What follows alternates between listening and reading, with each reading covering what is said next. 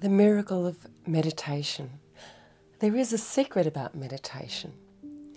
It's not actually about sitting down or lying down in a particular space and time.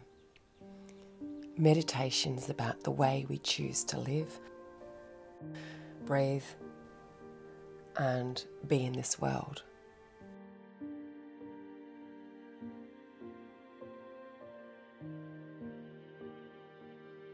And there is another secret about meditation. When we meditate, we bring ourselves closer to the universe, but not only the universe. We bring ourselves closer to the process and through the process of oneness. The ego tells us that we are one being, one soul. It's not actually true. We are all one soul, all of us. Our separateness comes from ego. So when we meditate in the stillness and realize who we are, we come closest to God and closest to that enlightenment of being one with all other souls. So it's logical that we don't reach full enlightenment until everybody in the world becomes enlightened. So if we truly want to become enlightened and self-realize, we have a duty, a responsibility, a role to care, look after, and love other people. Meditation is about the totality of humanity, and not only egoic humanity, but our spiritual oneness. And that's the secret. It's not about the start and the finish of meditation. Meditation is about the communal totality, the oneness of us all.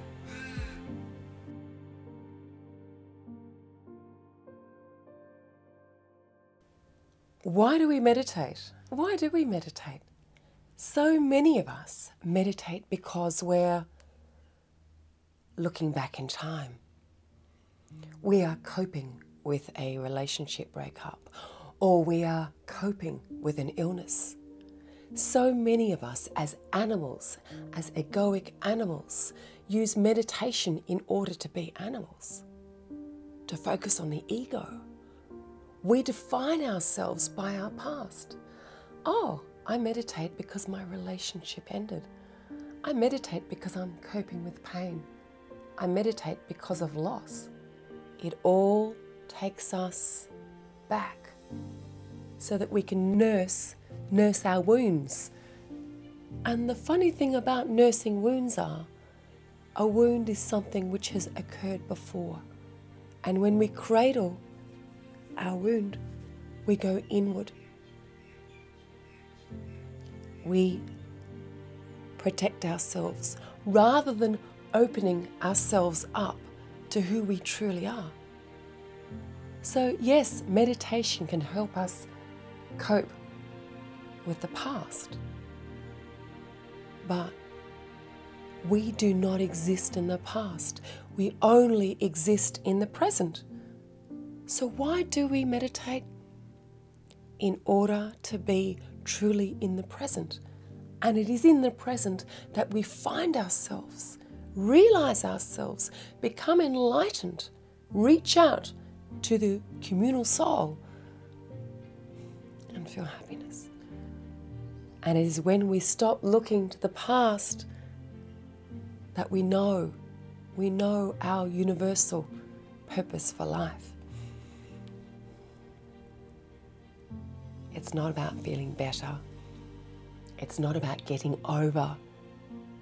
It's not about letting go. It's about being here right now and caring about all the souls. It's not about finding a sense of self.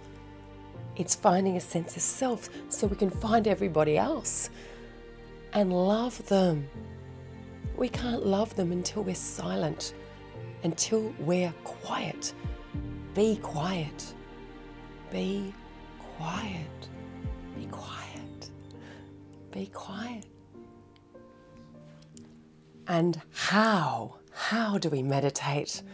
If meditation is not essentially about the ego of looking back, of getting over the pain, of defining ourselves through our broken relationship. If meditation is truly about the universe, about our communal soul, how do we do it?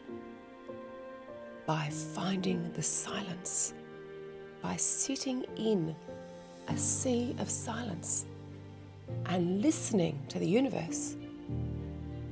How do we do this? Start by focusing, listening to our heart, feeling our breath, withdrawing from distraction, from the busyness, taking the time to be quiet with ourselves. We can do this by focusing upon breath, by focusing upon a mantra, by finding silence, by experiencing acceptance, by letting go of need, want, need. As soon as we want and need, we go back to our animal side and we lose the ability to love. So that is the secret of meditation. It's not about reacting, recovering, healing. Its greater purpose is that we realize ourselves so that we realize the totality of all our souls. Our souls are one. We just haven't realized it yet.